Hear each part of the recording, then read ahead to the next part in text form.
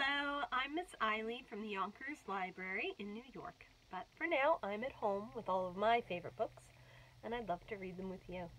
Let's sing our welcome song, shall we? Welcome, welcome everyone. Now you're here, let's have some fun. Stories old and stories new. Fun for me and fun for you. Welcome, welcome everyone. Now you're here, let's have some fun. Today, we are reading all about baking. And our first baker is Mr. Cookie Baker by Monica Wellington. Early in the morning, Mr. Baker gets ready to make cookies. He counts and measures the ingredients for his recipe.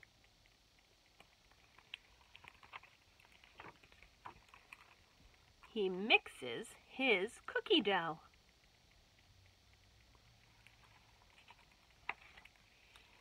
Then he rolls out the dough and cuts out shapes with cookie cutters.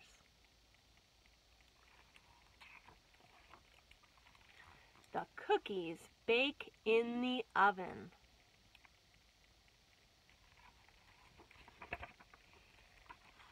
Out they come, nicely browned. What a delicious smell! Mr. Baker decorates the cookies with icing and colored sprinkles.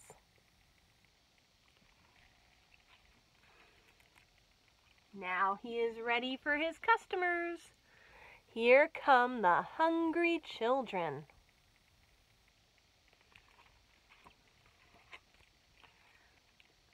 Mr. Baker shows off his cookies. He is proud.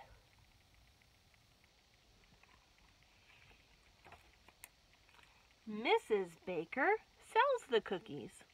The shop is crowded.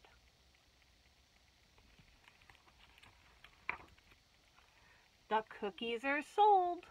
It is time to close.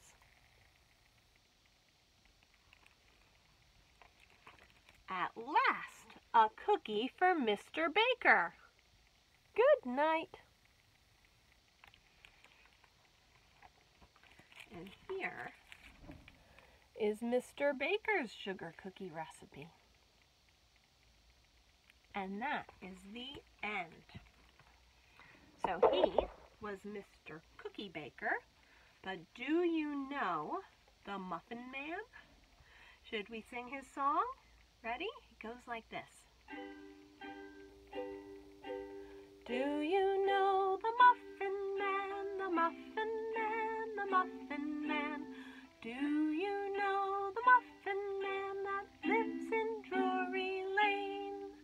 Yes, we know the Muffin Man, the Muffin Man, the Muffin Man. Yes, we know the Muffin Man that lives on Drury Lane. Now he was the Muffin Man. Our next story is all about the Gingerbread Man. And it is from Richard Scarry's Nursery Tales. And it goes like this. Once upon a time, a little old woman and a little old man lived in a little old house. One day, the little old woman decided to make a gingerbread man. She cut him out of dough and put him in the oven to bake. After a while, the little old woman said to herself, "That gingerbread man must be ready by now." She went to the oven door and opened it. Out jumped the gingerbread man and away he ran out the front door. There he goes. Oh dear.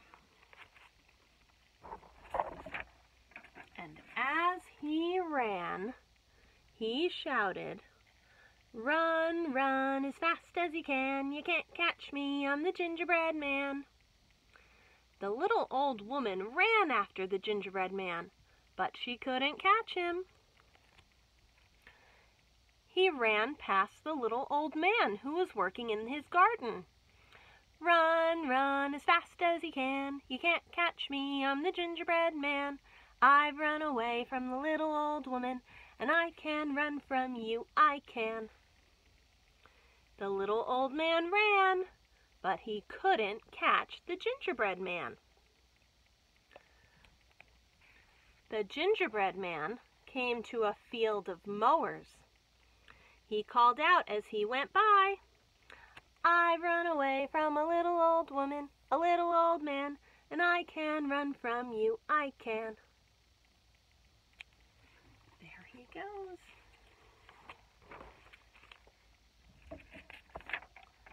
The mowers ran after him,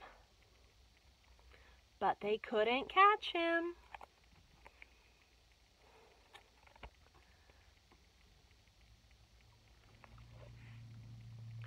The gingerbread man ran until he came to a cow. "Run, run as fast as you can. You can't catch me, I'm the gingerbread man. I've run away from a little old woman, a little old man, and a field full of mowers, and I can run from you, I can." The cow ran. There she goes. But she couldn't catch him.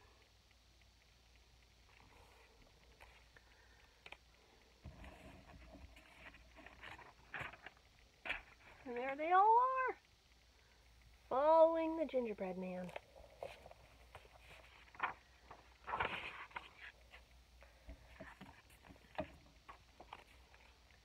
He ran between two picnicking bears. "I've run away from a little old woman, a little old man, a field full of mowers, and a cow, and I can run from you, I can." The bears jumped up and ran after him. They ran and ran, but they couldn't catch the gingerbread man.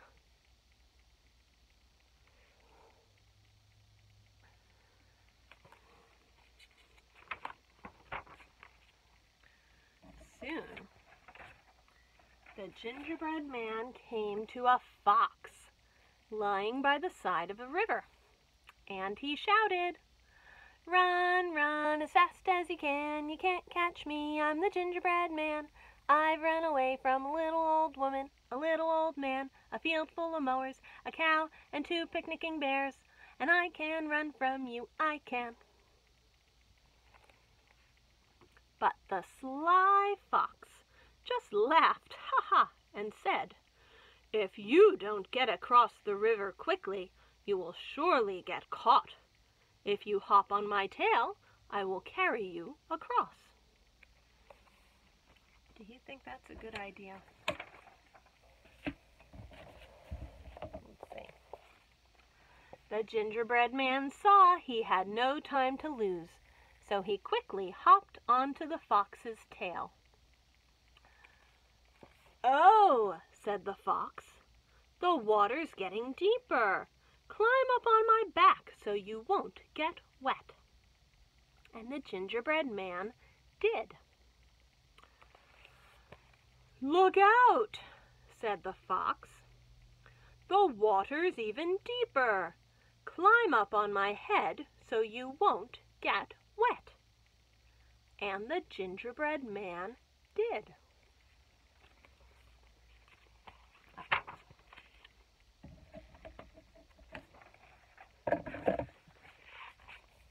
"It's too deep, it's too deep," cried the fox. "Climb up on my nose so you won't get wet."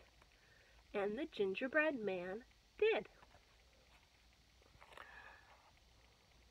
Then, with a flick of his head, he tossed the gingerbread man into his mouth, and his jaws snapped shut.